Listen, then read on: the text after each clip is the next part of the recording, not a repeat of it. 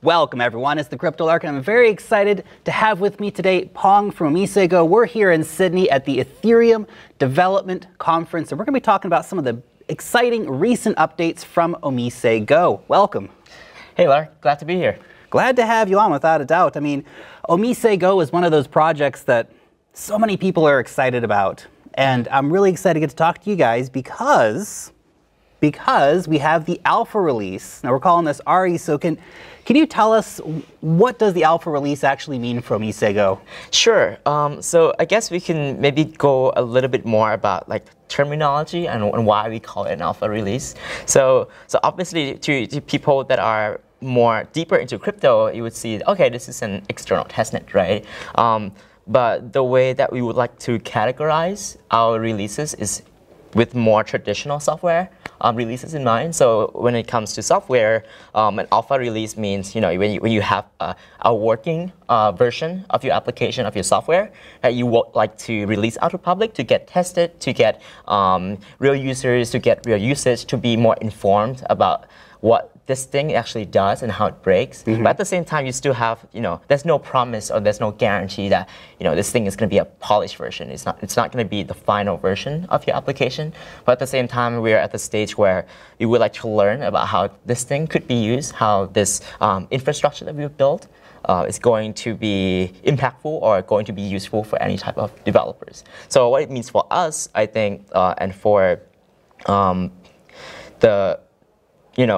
the objective that we're trying to go towards, which is building this massively scalable, decentralized exchange, like the value transfer sort of thing, is that we're making steps towards that, and pretty concrete steps towards I think this is a very concrete step, and it's, I think you said a really interesting thing there is kind of how it breaks, right? So that's the important point of the alpha release. It's actually about battle testing it, really, to see where the good points are, where areas are that need to be improved. And that's, I think, a really important thing to point out here is that this is the first major step when it really comes down to the wider vision of the OmiseGO payments network. I think that's important. Yeah, things could be still somewhat rough around the edges, right? But this is how we learn. This is how we validate our assumptions. This is how it's how you go ahead and build better versions of software, right? By actually having real uses. Otherwise, you can just sit around, and keep building for the next 5-6 years, and you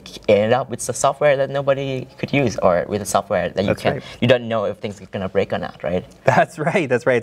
Everything's good in theory, but then you actually have to test it. Now, obviously, something that I know the community is going to want more information about, and we may not have that yet because I understand this is the alpha release. But staking and staking rewards, where are we at with that in terms of any information you can give the community? Sure. So when it comes to staking, and I know that staking, obviously the OMG token is the way we represent ourselves. It's going to be a staking token, and it's still going to be a staking token. However, with where we are on the roadmap and our current focus, our next focus is going to be, of course, polishing the alpha release of the network, but more on the kind of next on the milestone is the DEX design, and logically after we have that sorted out, then the staking will come after. So in that logical step, that releasing the network, focusing on the DEX, and then focus on the staking. So now that DEX. This is obviously decentralized exchanges are a super important part of the future architecture of the entire crypto economy. Now, the OmiseGO DEX, is that going to be, Ethereum to Bitcoin or Ethereum to OmiseGO, and what exactly is going to be exchanged? What kind of value transfer are we looking at actually happening on the OMG Decks? That's a good question. So I believe in the original white paper, we do go into pretty deep detail about interoperability, right? And to an extent, Bitcoin interoperability as well.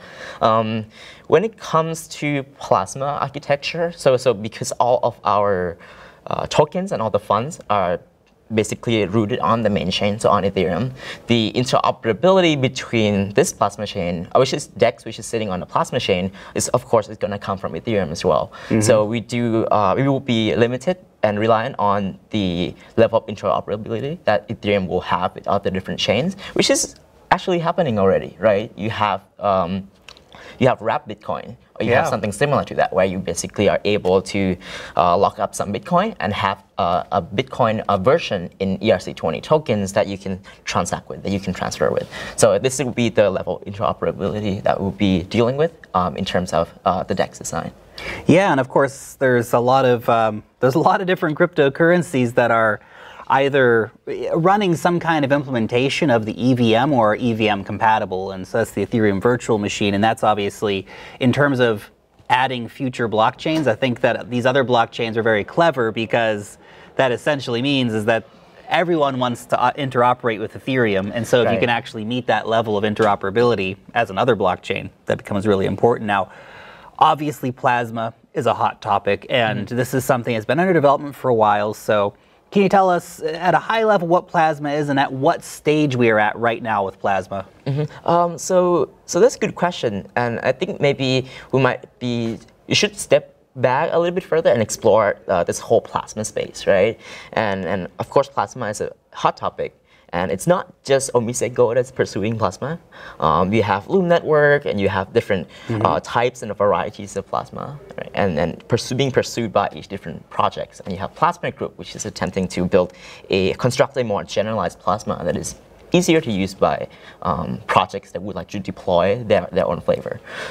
With that said, I would say that for OmiseGO and for general Plasma implementations, we are quite further along in terms of having things audited, having things to a level battle tested, and having things having that design implemented and polished, right? Because it's a natural progressive step in software development, especially in really cutting edge deep tech software. So I would consider Plasma deep technology, right?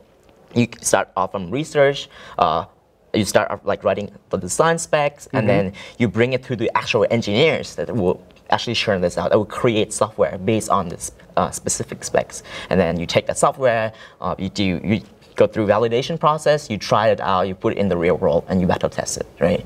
I think in that aspect, we're at that later stage where okay, let's release this thing and be more informed about what other features are missing to take this and bring it to production, and what are the things that are missing to do that, and what are the potential things that this thing could break, and learning that before it happens when it is launched, when it is on the mainnet. And now something interesting as well I like the name for this, Flaps. Plasma, so that's Plasma apps. Obviously we have dApps, which are decentralized applications, and then we have Plaps. So how would a Plap be different from any other kind of dApp running on Ethereum? That's one question, right? I believe the term Plap was coined by Kevin Fisher, and I have never actually used it, the term Plaps yet. And the reason being, right, is when people built decentralized apps, there was this almost this idea that you want to build the whole application like on top of like smart contracts, and I think people learn pretty quickly that that's not very sustainable. It's not very efficient way to build any sort of applications. The way I think about Plasma applications is that each it has to make sense for your use case. When you build an application, you have a specific business use case that you were trying to tackle, and keeping that in mind, sometimes a very small part of your application is actually require any sort of decentralization. Sometimes, majority of the time you can use a database, you can build your own server and such, and just be reliant on the blockchain for a certain like ERC20 token ledger, for example.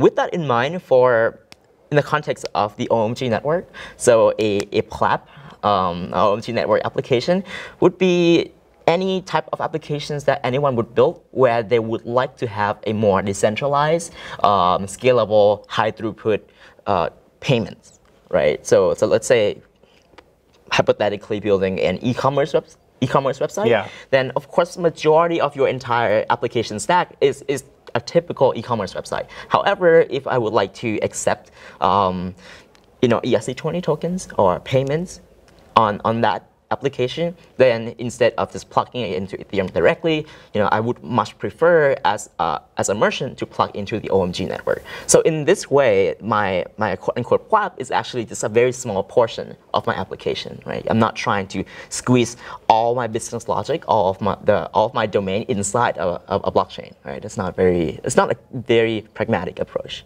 So I see it more of the integration being a crucial part where decentralized payment is required, and the applications, the developers feel free to use other technology as part of the stack. Very, very cool. Now, right now we have Plasma Dogs. Plasma Dogs. Now, Plasma Dogs is kind of like a retro style of game, but it's obviously a test case for using Plasma in a gaming scenario. Are there any conversations being had right now with getting something that's like, groundbreaking kind of game actually running on Plasma? Because the cool retro games, they're fun, right? But then you look at like Fortnite or, World of Warcraft or whatever else is kind of popular, and you think, those are big games. Right. How can we bring blockchain to those? Are there any sort of conversations happening right now about bringing bigger games to Plasma? Yeah, I think when it comes to originally, Plasma Dog is a initiative that OmiseGO and Horde has. That we have a very, very early version of this OMG network. Let's see if we can integrate an application, and Plasma Dog naturally become that application because Horde has that expertise on building games and building like really engaging games. So that naturally just naturally fit in as a use case where we provide infrastructure and they'll build this game application. Now, when it comes to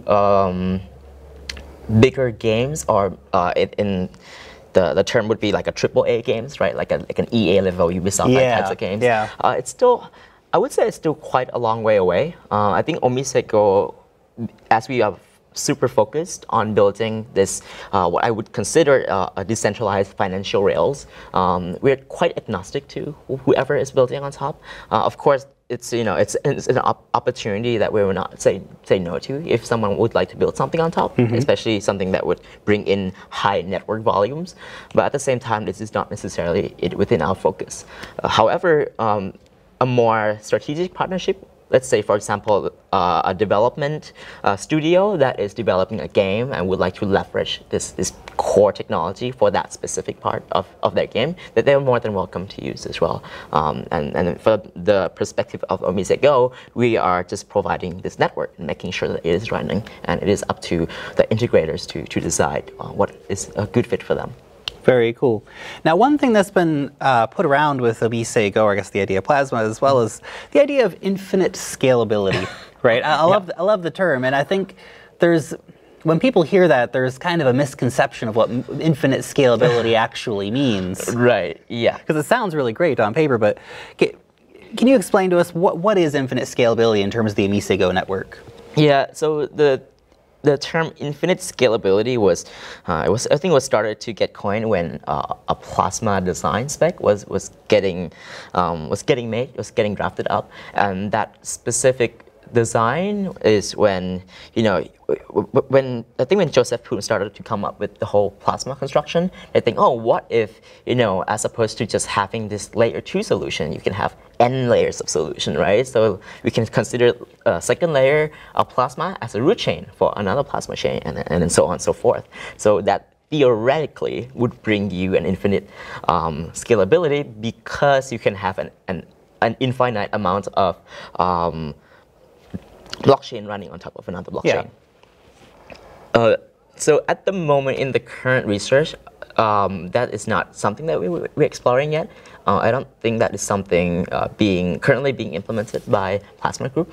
However, there might be research findings that might help enable that, but it's still quite limited, I think. I would consider that infinite scalability a grand vision of that objective, or the the final lap of where this plasma construction could go, but it's not necessarily something that we'll see anytime soon, I don't think. I think it's better to have a grand vision than to have no vision at all, without a doubt. So absolutely. Now, the final question I have for you is, what can we expect from OmiseGO for the rest of 2019? I know we don't want to necessarily put, we're going to have this 100% by June 1st, but what's kind of the general goals of the company by the end of the year? Yeah, I think you did mention a really good point, right? So there is a tendency for the public to or even the business to want, okay, what are the specific dates for each specific goals for a engineering software companies, especially companies that are building on things that are where there are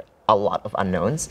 It's quite hard to promise that date, right? Because you don't know what's going to be happening in like the next months. Like even if you ask a startup, like okay, when you said you're going to be, when you're going to be deploying your applications, there's never really like a chance that they will know, right? And when it comes to a blockchain company, a blockchain infrastructure, it's even harder because it's virtually impossible to roll back, right? So if I'm building an application, I can build it this weekend and I'll launch it and it would fail in like 2 hours. And I could always roll back, right? Yeah. And then fix a bug, roll it forward again, test it again, fix something, and the cycle repeats. On the other hand, building the infrastructure do take quite a long time because you want to make sure that when you're dealing with people's money, you have to be extra careful. Yeah, absolutely. To answer your question, in terms of the rest of the year, we're looking forward to a lot of integrations. So having more developers getting their hands on it, fixing a lot of the issues that we have and potentially will have, and making sure that our application is our solution is strong and resilient, and make sure that the service stays up and serving mock transactions or things that are happening on RE, and looking forward to, I'm personally looking forward to what kind of solutions other people would come up with on top of the OMG network.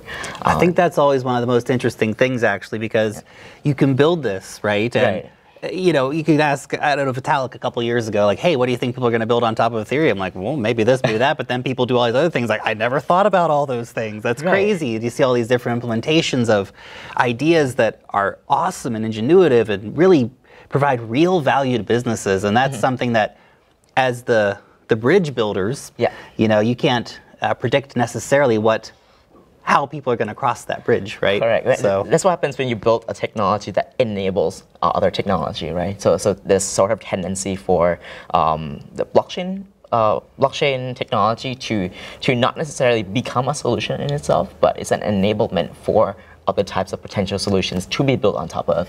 And I think that to me is one of the most fascinating things. Very, very cool. Thank you so much for coming on and telling everyone a bit about what's going on with OmiseGO these days. Thank you so much. Thank you, Lark. Have a good one. Thank you.